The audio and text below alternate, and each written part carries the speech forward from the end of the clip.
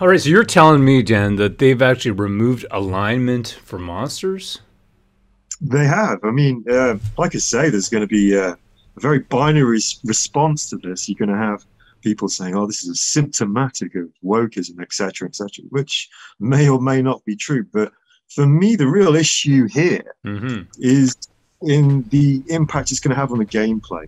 It's a desensitizing of role playing. You're basically making your monsters kind of ambiguous, reducing them in threat. You're kind of taking that whole kind of conflict out of RPG. And I think RPGs are the best when there is a challenge, when there is competition, just as life is, to be fair. In my personal experience, I've always enjoyed a challenge and enjoyed facing them and then learning from them and being rewarded if I'm successful in facing them appropriately. So yeah, I just feel there's a desensitization of the gaming world, reduction of threat, and a challenge. And I personally, this is just me personally, I would rather be happy in a dungeon fighting an evil beholder intent upon killing a village than prancing in some hose at Strixhaven. Did you say prancing in hose? Yeah. With some hopes. Okay, yeah, I wasn't sure. Right, yeah. No, I hear what you're saying. Yeah, no, Strixhaven. Either way, get me out of Strixhaven, Hale Brothers. You want me to get you in or get you out? Get me out. Get you out? Are you stuck there? I have a feeling Strixhaven is kind of like the interpretation of the School of Frankfurt, but like transposed potentially into the D&D universe. But that's just a personal kind of theory I have. But you're losing me. What do you mean, the School of Frankfurt?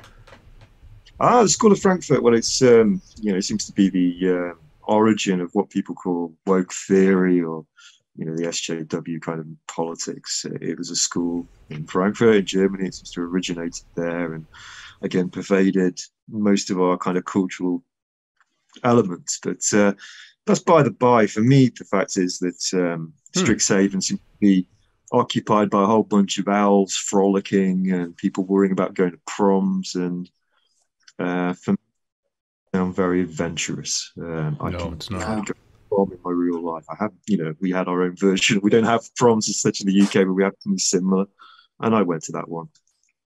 Right. So for me, in the second part of this article, it talks about how they're actually removing the concept of slavery, right? So the Drow traditionally are a slaver race, right? They take other races, slaves, and use them for nefarious means, which makes them evil, right? And so what they're actually doing is, when they take out lore like this, they're changing the whole flavor of the universe. It turns everything very bland and everything's a gray area. It actually does a disservice to characters like Dritz, right? The one Drow who does turn out to have a kind heart and second guesses all these evil nefarious things that the race does.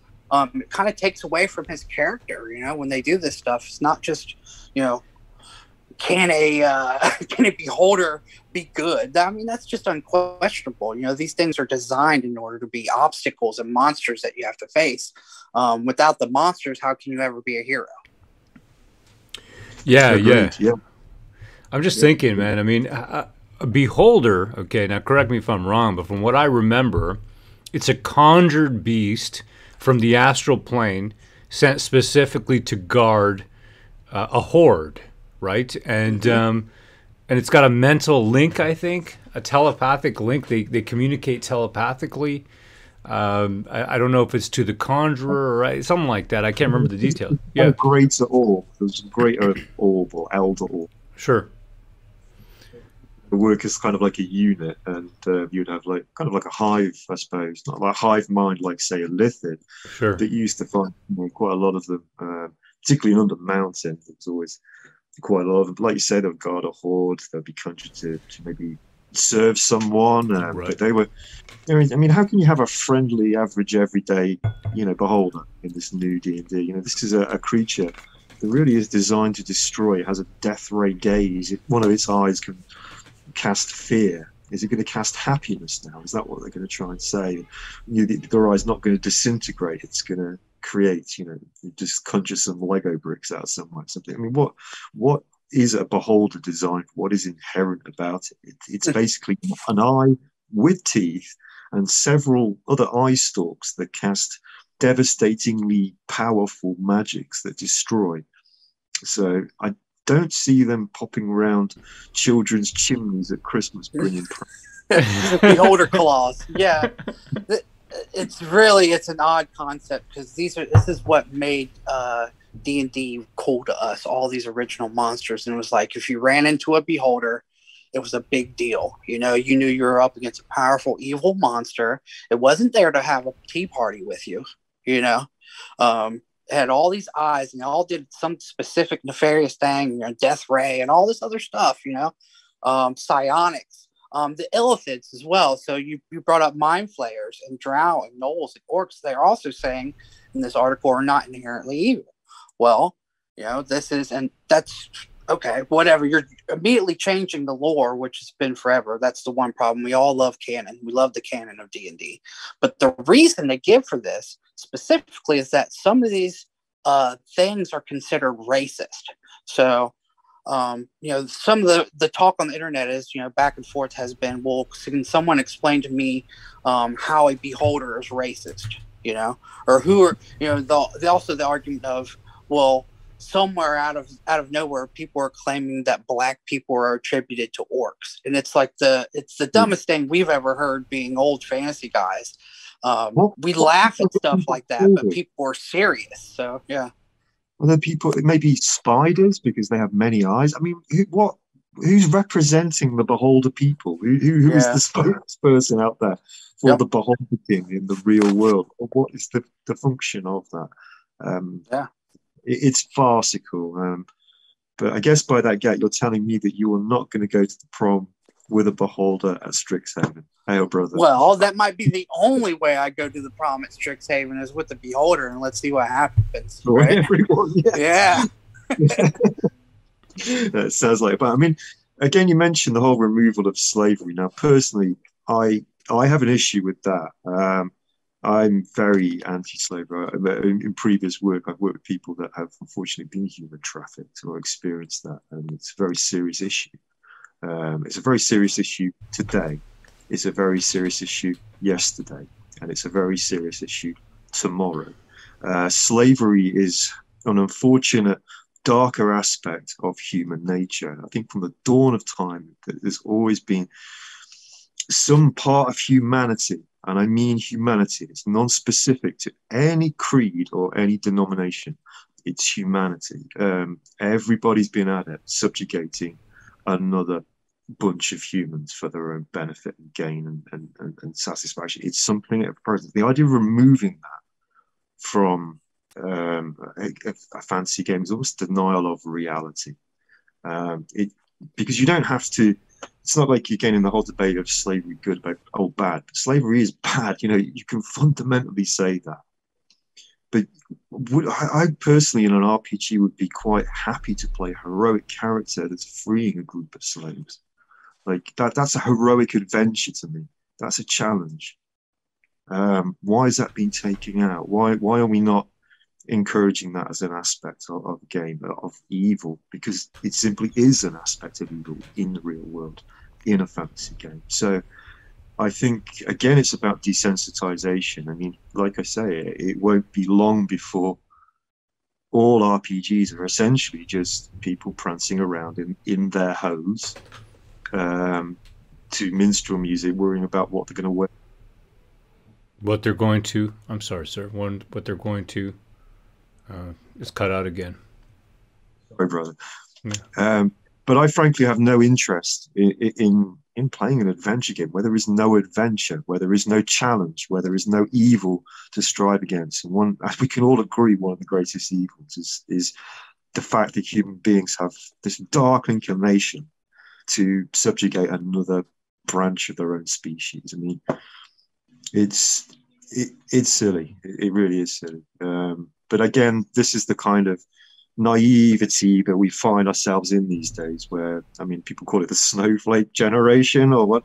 I don't know. I mean, I'm not going to go into the ad hominems there, but for me, it's the denial of reality. There are things that you do want to fight against. Fight against slavery in a fantasy setting is definitely a compelling adventure. That's the actual problem too. It's the inability to separate the two. That reality, the type of slavery we talk about in reality, in the modern age, or even 150 years ago, is different than what we're talking about in a fantasy setting. Everyone assumes it's like it's suspension of belief. You're in another world. So to eliminate something like that, which is to take a little bit of the ability to have some of this heroism, saving, some people who may be enslaved. That's a common thing that occurred in almost everyone who's played D&D has rescued a slave at some point, right? It's a normal thing. So. It's an interesting subject to cover. I mean, I know certain tropes as well have covered slavery very differently. I mean, I don't know if you guys have been fans of Doctor Who, but in the series has gone by, not the recent catastrophic series, but there was a race of creatures called the Ood, who kind of looked a little bit like a Lithid, funnily enough. And they were a slave species, but they were willingly servile. Oh, you're cutting out. They're willingly servile, yeah. Oh. It was their purpose in existence. It's what they strive to do, and they were and I kind of wonder if they would be cancelled. And it was a very interesting narrative twist on what could be perceived as a slave culture or slave race. But again, the whole removal of words in our culture is not something we should be doing. Interesting thoughts with Mr. Dan Marshall and Katori Hanzo. Look out for Runes of Odyrion by Jim Ward, Dan Marshall, and Katori Hanzo coming to a shelf near you. I can't wait. Gat, maybe a couple words about Runes of Odyrion and what you've designed in the world, please, sir. Well, so, sticking strictly to what we were talking about in this article, this is something that Jim Ward actually had brought up at being part of the game mechanics, is that there's something called subdue damage within the game itself, within its rules. He says, this is something that they had back in the day that they took, kind of phased out over the years, but he wants to bring it back. And so subdue damage is where you can damage a monster and actually, kind of take them prisoner, right? And so, depending on what the mechanics are, what you can and cannot do afterwards, it's basically like you're taking a slave, or you're at least taking a prisoner, right? And so when you have, I think this is something that's cool. It's something that's kind of like a little bit different than what you see in a lot of worlds, because, you see all this stuff creeping in. It's actually creeping into game mechanics. It's not just the lore. It affects that. So we figured, why not? Let's go and kind of do this thing. There's certain races and certain player character classes to where you can perform this mechanic. And yeah, I think it's cool. I think it adds a lot of flavor to the game. Whatever you choose to do with it is, play how you want, right? Basically how we do this is a fantasy world. But yeah, I think it's something that it adds a little flavor to Ruins of Odyrion and other gaming systems don't have. So, I mean, that's something you can look forward to with the Ruins. We're trying to look at and do something different. We're kind of bringing back some nostalgia. We want to bring you back to red box, blue box, and expand on it. So yeah, I think that's one of the cool things you can look forward to from Jim Ward. Can't wait. Thank you.